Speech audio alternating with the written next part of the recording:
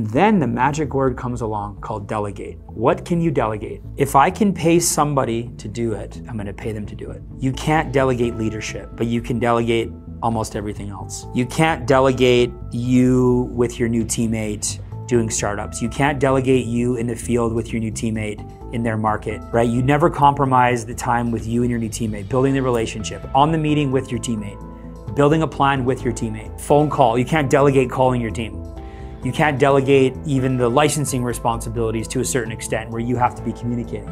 You can't delegate those responsibilities, but there are things you can delegate. You can delegate the admin side. You can delegate the paperwork side. You can delegate checking the emails. It's funny, Don, because everybody comes here and says they want to build a business, but they run it like they're self-employed. What do businesses have? They have an operations team. You guys got to start thinking about having an operations team. You have to build out your operations. Every successful business has an operations department.